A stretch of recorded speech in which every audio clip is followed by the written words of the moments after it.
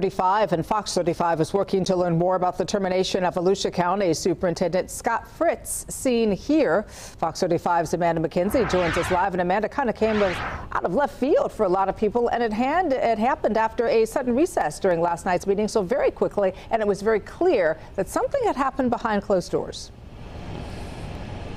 Quite a surprise for any of the attendees at last night's school board meeting, because effective immediately, Dr. Scott Fritz was fired on the spot. The school board voted 3-2 to remove him. Now, Dr. Fritz did not address any specifics, but it was clear, based on what another school board member alluded to, that something happened behind closed doors.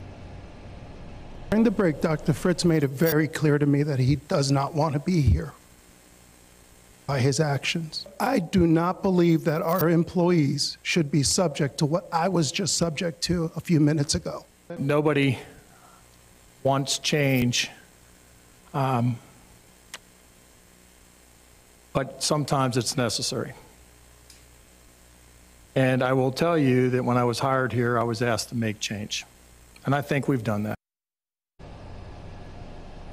No one elaborated on what type of behavior was enough for the board to vote to terminate his contract. Fritz already announced he would not extend his contract, which was due to end in December. Fritz will receive a severance package valued at about $187,000. The school board voted to put in Human Resources Director Rachel Hazel to serve as the interim superintendent. Reporting live in Volusia County, Amanda McKenzie, Fox 35 News.